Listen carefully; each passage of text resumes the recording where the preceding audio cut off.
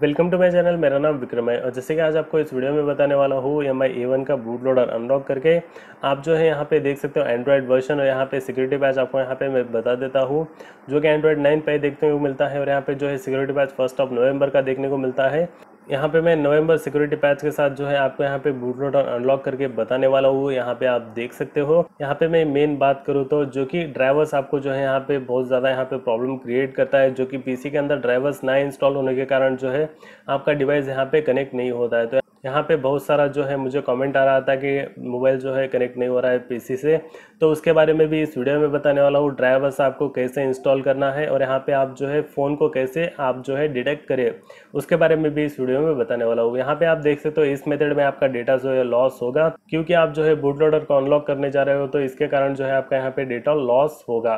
तो यहाँ पे स्टेप जो है आपको यहाँ पे फॉलो कर लेना है। फर्स्ट आपको जाना है जैसे कि बिल्ड नंबर के ऊपर, आपको यहाँ पे जाके क्लिक कर लेना है। यहाँ पे आप देख सकते हो you are now a developer, और डेवलपर ऑप्शंस में जाना है। जैसे कि डेवलपर ऑप्शंस यहाँ पे आपको नीचे मिल जाएगा। उसके बाद यहाँ पे आपको ऑन कर लेना है। उसके बाद जो है OEM अनलॉकिंग इसको आपको ऑन कर लेना है। उसके बाद जो है USB डिबगिंग इसको भी आपको ऑन कर लेना है। यहाँ पे जो है फ़ोन का जो वर्क था यहाँ पे ख़त्म हो चुका है। उसके बाद जो है फ़ोन को यहाँ पे फास्ट बूट मोड में रख लेना है। उसके लिए जो है पावर बटन और वॉल्यूम डाउन बटन दोनों को प्रेस एंड होल्ड करना है जब तक कि आपका फ़ोन फास्ट बूट मोड में ना चला जाए। फ़ोन जो है ऑफ हो चुका है। यहाँ पे आप देख सकते हो फ़ोन जो है फास्ट बूट मोड में आ चुका है। यहाँ पे अभी मैं PC से कनेक्ट कर लेता हूँ। तो यहाँ पे देख सकते हो PC के अंदर आ चुका हो। आपको जो है लिंक डिस्क्रिप्शन में मिल जाएगा प्लेटफॉर्म टूल का, उसको डाउनलोड कर लेना है। उसके बाद आपको एक्सट्रैक्ट कर लेना है। उसके बाद आपको ओपन कर लेना है जैसे कि प्लेटफॉर्म टूल को। यहाँ पे आपको सिंपल टाइप करना है CMD, आपको टाइप करके इंटर कर लेना है। उसके बाद एक कमांड प्रॉम्प्ट ओपन हो जाएगा। उसके बाद आपको यहाँ पे टाइप करना है फास्ट बूट डिवाइसेस। यहाँ पे आपको फास्ट बूट डिवाइसेस टाइप करना है। यहाँ पे आप देख सकते हो सिंपल इंटर कर लेना है। अगर ये रैंडम नंबर आप देख पा रहे हो तो आपका जो डिवाइस है यहाँ पे कनेक्टेड है। अगर ये रैंडम नंबर आपको नहीं दिखाता है तो आपका जो डिवाइस है यहाँ पे कनेक्टेड नहीं है। आपका जो है केबल फॉल्ट रह सकता है, नहीं तो आपका जो है PC के अंदर कुछ प्रॉब्लम हो सकता है। जैसे कि आपको चेक करना है तो आपको जाना है डिवाइस मैनेजर में। यहाँ पे देख सकते हो माई कंप्यूटर के ऊपर राइट क्लिक करना है। उसके बाद मैनेज में जाना है।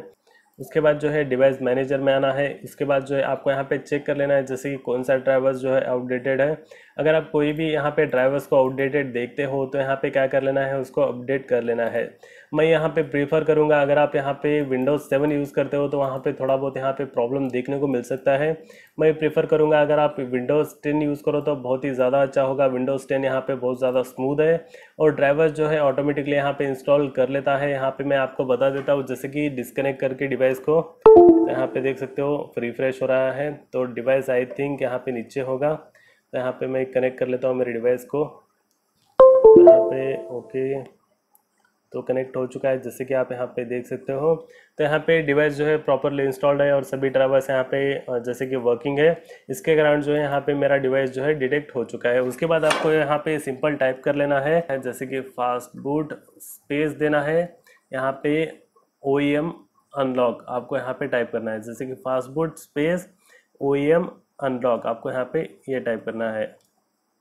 यहाँ पे आप देख सकते हो। उसके बाद सिंपल इंटर कर लेना है। तो ये जो मेथड है सिंपल मेथड है, आप भी अपने डिवाइस का बूट लोडर अनलॉक कर सकते हो। जैसे कि यहाँ पे इंस्ट्रक्शन आ चुका है जैसे कि बूट लोडर अनलॉक हो चुका है। ये भी मेथड फॉलो करके अपने डिवाइस का बूट लोडर भी आप अनलॉक कर सकते हो। यहाँ पे कुछ प्रॉब्लम देखने को मिल सकता है विंडोज़ 7 में, तो आप विंडोज़ 10 यूज़ कर लो, जो कि वहाँ पे आपको ड्राइवर्स प्रॉपरली इंस्टॉल्ड हो जाएगा। अगर आपको कुछ भी पूछना है तो आप नीचे मुझे कमेंट करके पूछ सकते हो। अगर आप मेरे चैनल पे नए हो तो प्लीज़ आप मेरे चैनल को सब्सक्राइब कर लीजिए और बेल आइकन को भी दबा लीजिए। तो फिलहाल के लिए इस वीडियो में इतना ही। देखने के लिए बहुत बहुत धन्यवाद।